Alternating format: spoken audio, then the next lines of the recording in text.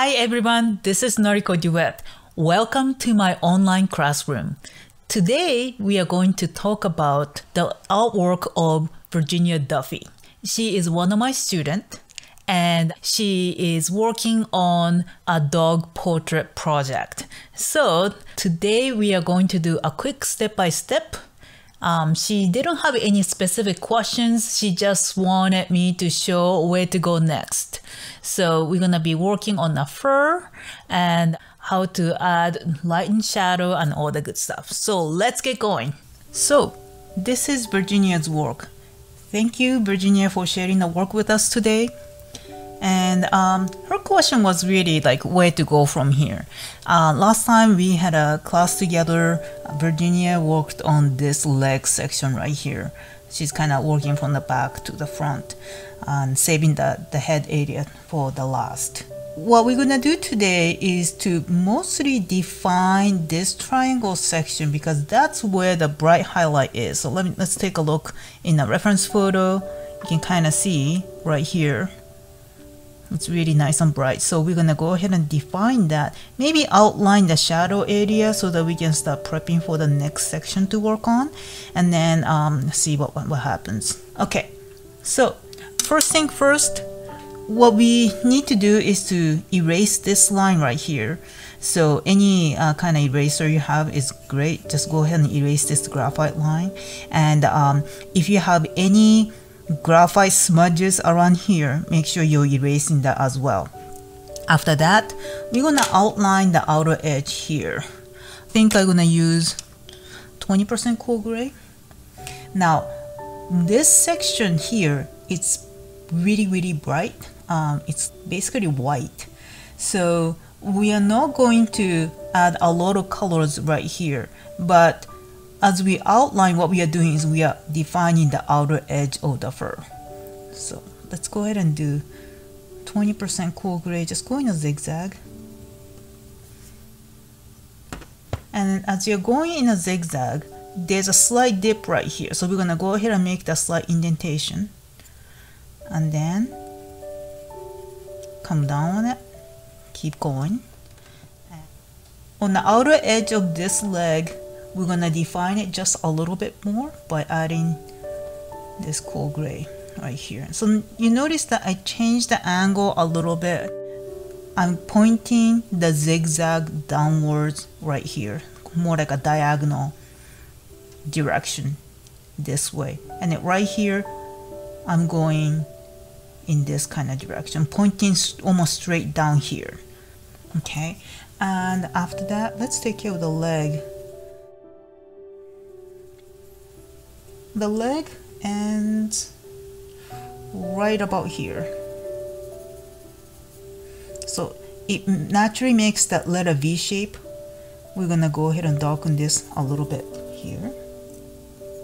And then here's like a really bright highlight in this section. So we're gonna start defining this. I think goes here to about here. So there's a continuation of this line that we made last time.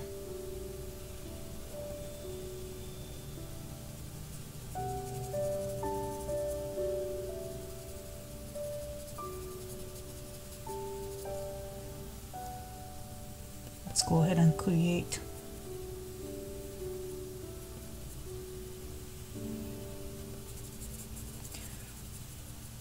I'm gonna go ahead and sketch out some of the other just subtle shadows within that bright highlighted area.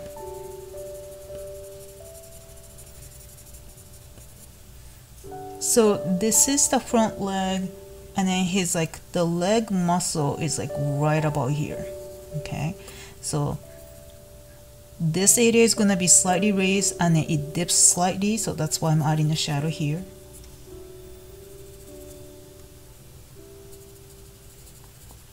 Again, here and here, that's pretty pure, bright pure white highlight here. Let's see if you can go ahead and just add a little bit more.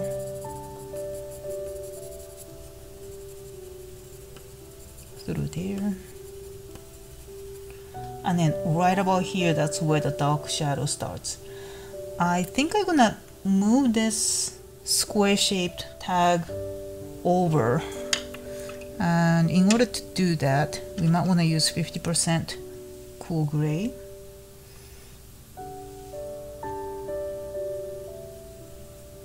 Now, make it slightly more towards the chest. Let it hang down just a little lower.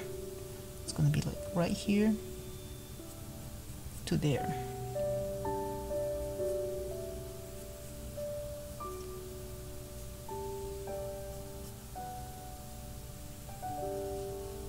Here's the color.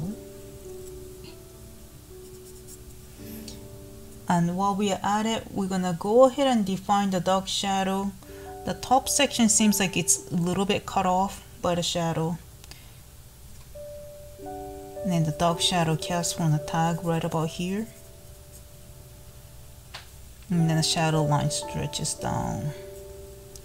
And let's see.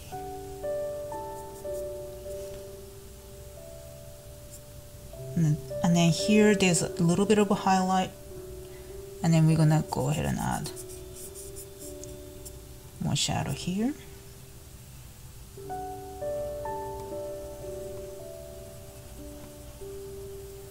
A little bit of zigzag here.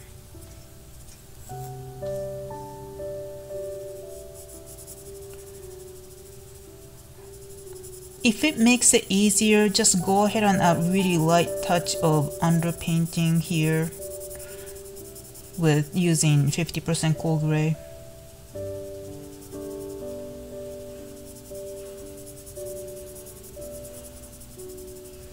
Okay, now let's see. We're gonna switch to light peach. The front side right here, there's more like a peach beigeish color going on, so we're gonna go ahead and add some light peach here.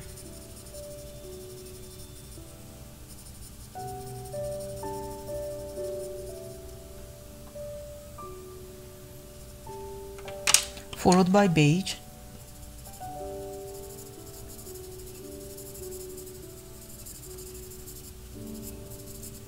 And the light peach and beige is gonna look really bright, so we're gonna tone it down using putty beige.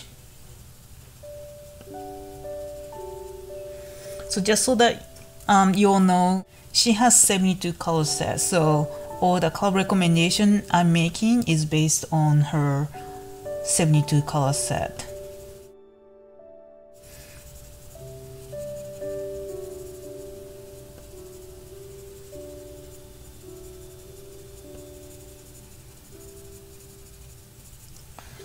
Okay, and I want to add maybe a little bit of warm gray, so we're going to go ahead and start adding 20% warm gray.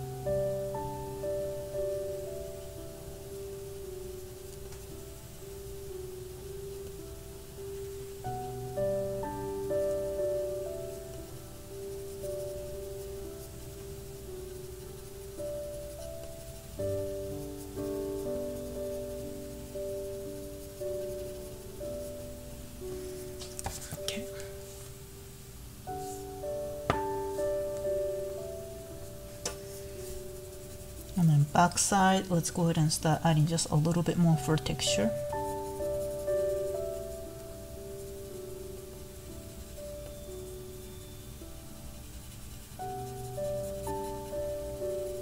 When you're working with the fur, make sure all your pencils are super sharp, and always move your pencil in a either zigzag or just the lines like this.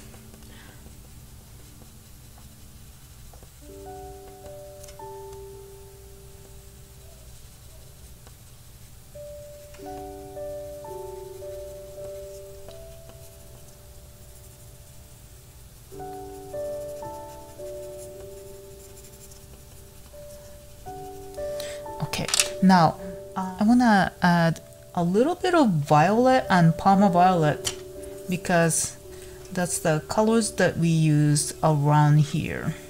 So let's start with violet. And I know it's gonna look really crazy when you first add this color, so that's why we started with some gray color. And we're gonna tone it down again using gray color. So start with violet and then see if you can sort of fade into this lighter color section.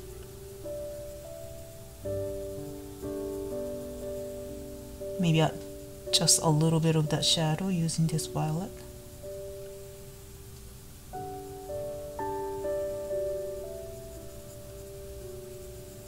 There's a definite shadow right there where his leg and chest separates.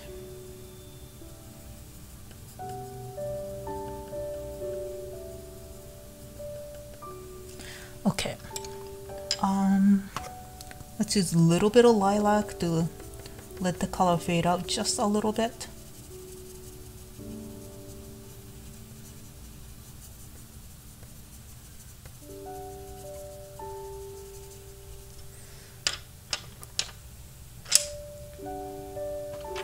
And then we're gonna switch to 50% warm gray.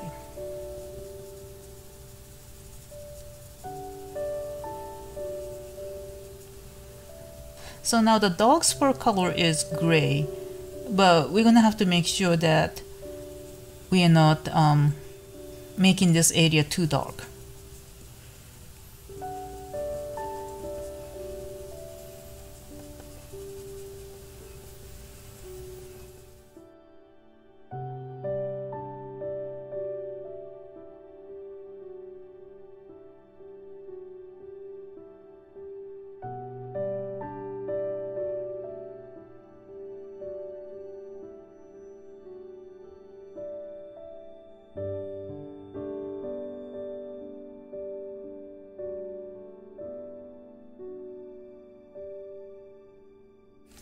So let's see.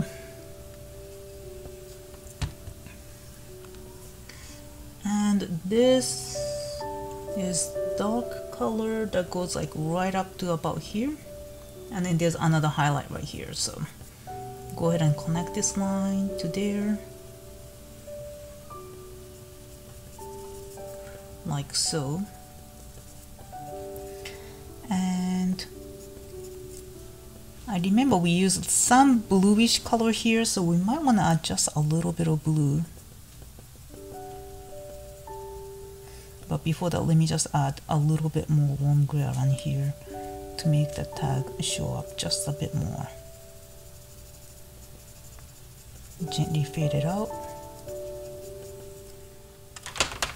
Let's take indigo blue and add just a little bit of indigo blue.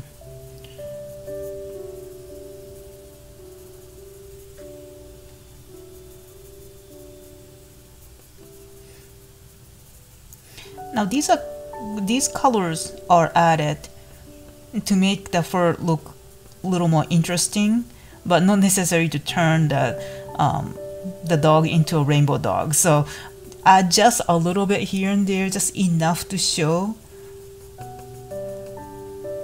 And after that, you have to add some kind of gray color to tone it down. So in this case, I'm going back with 50% warm gray.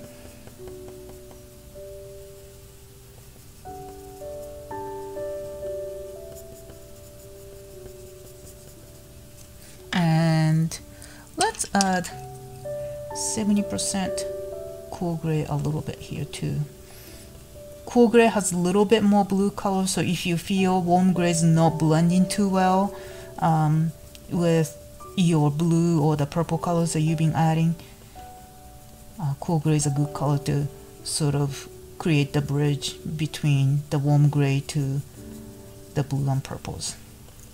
So whenever you're adding the dark colors, make sure that you're spacing it out so that you can create the furry, fibery texture.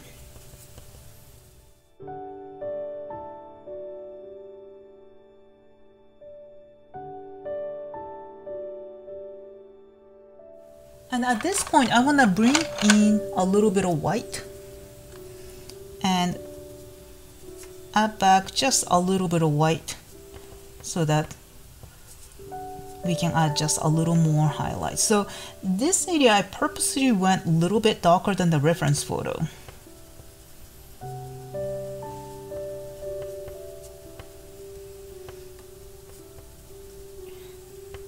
And this color allows you to blend the color a little bit, so that serves to both purposes. Okay, let's see. And let's define the fur texture in this bright section. Take 20% French gray and then see if you can go ahead and create the scruffy fur patterns. Again, try not to add too much, just enough here and there, just a little squiggly zigzag line to show the fur texture.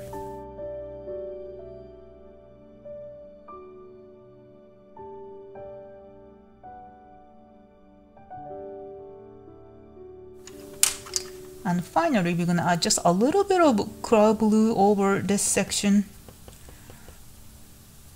because I feel light peach and beige may have made the area just a little too warm, so we're gonna adjust that.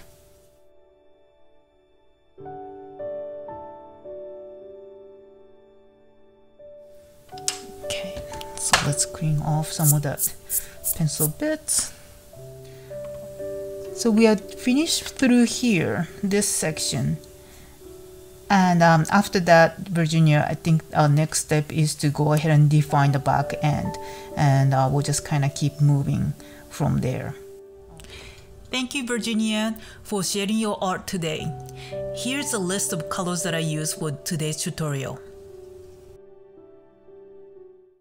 Okay, here it is. Thank you so much for joining my online art class today. If you enjoyed this video, please comment, like, and subscribe to my channel. If you're interested in being part of this online class and would like to submit your artwork, please follow the link below in the description box, and I will be happy to comment and work with your art.